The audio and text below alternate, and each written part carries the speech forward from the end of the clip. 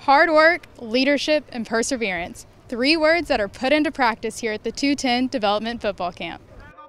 Former Judson Rocket, UTSA Roadrunner, and current Cincinnati Bengal, Jarveon Williams comes back to where it all started, to teach kids a little bit about football, but a little bit more about character development. And it means the world to me to be able to have the camp here.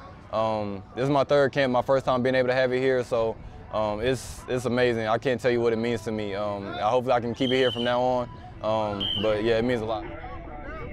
You know, give them, positive insight, giving them something I didn't have, and just trying to be a positive role model to the ones younger than me.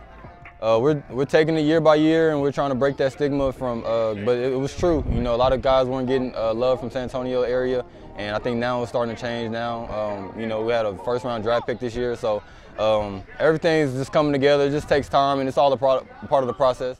Football can only take you so far. Even if you go to the NFL, it's only so many years that you can play, before it's over, and then what? So, definitely got to have education on point. I graduated from UTSA, and when I talk to kids, that's one of the things I stress about the most is, you got to get your degree because, whatever you love to do or whatever you dream, it might come to an end one day. So you always got to have a backup plan and be ready to go.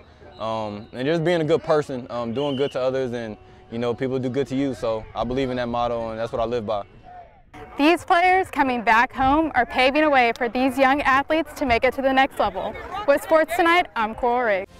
You're watching Sports Tonight, San Antonio's only nightly 30-minute sportscast with exclusive sports coverage you won't find anywhere else.